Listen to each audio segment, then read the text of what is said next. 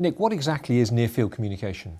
NFC, as it's more commonly known, basically allows mobile phones to be used for other applications such as electronic point of sale in shops. So you can use your phone to buy your newspaper in the morning or that kind of thing.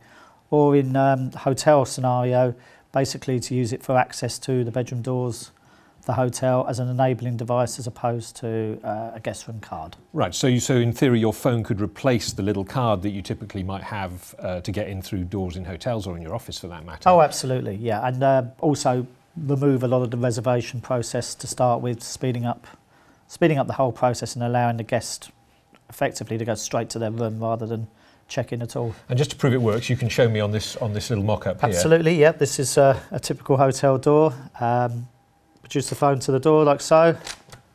And it works. And then you go. So it is doing an identical job to that little card that you would normally have been issued with by reception. Oh, absolutely, yes. But the advantage here, presumably, is that your phone could be programmed remotely when you book the room online or something. Precisely, yes. And say you avoid the need to go to reception.